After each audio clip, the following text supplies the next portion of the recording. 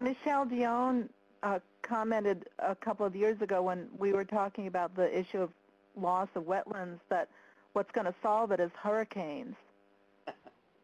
And I just wonder, with increased intense weather, with global warming, whether she might not be onto something. If we have the system with the Mississippi that we really can't control with levees as far as I can tell, and we have the possibility for storm surges coming up from the south,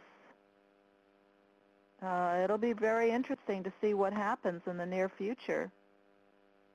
You know, just a comment, I'm not sure you need the storm surges. The models predict more intense rainfall, and all you really need is that. You need the Mississippi River, the accumulation area for water there, the watershed, fill up with water, and that's to happen in the springtime, and you'll get floods. So if the models are right, you know, it's a pretty simple prediction that you'll get more and more of these, or, you know, every year, not every year, but more and more frequently you'll have this kind of event.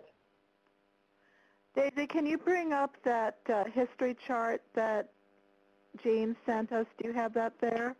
Yep.